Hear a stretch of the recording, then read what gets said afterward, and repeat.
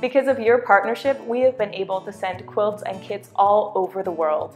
In Thailand, I was struck by how important the warmth and bright colors of the quilts are for Burmese refugee families living in drafty temporary shelters on a cold mountain. Those quilts make a huge difference in their lives. After Typhoon Haiyan hit the Philippines, Delia Moreno had to sleep under a table outside her daughter's house when it rained at night.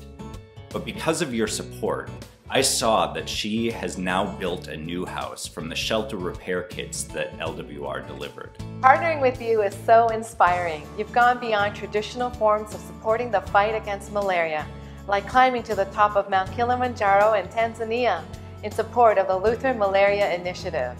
This year I had the privilege of meeting farmers growing sorghum in eastern Burkina Faso. Thanks to your support, they received organic fertilizer and improved seeds, helping to boost their harvest and put more food on their plates.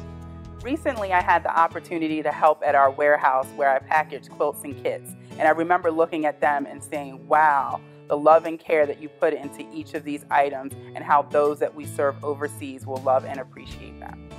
Because of your decision this year to serve and sell fair trade coffee and chocolate at your congregation, Lutherans continue to lead in making a difference in the lives of small farmers, in the lives of their communities, in the lives of their families, and in the futures of their children.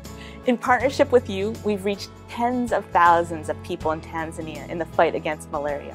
One of my favorite parts of the program is how children take what they've learned and they make songs or poems or plays to teach their neighbors and their friends about it.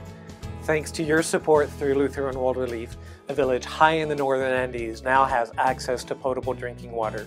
Through partnership with you, the village also has electricity, so Maria, a young girl I recently met there, can study in her own home at night.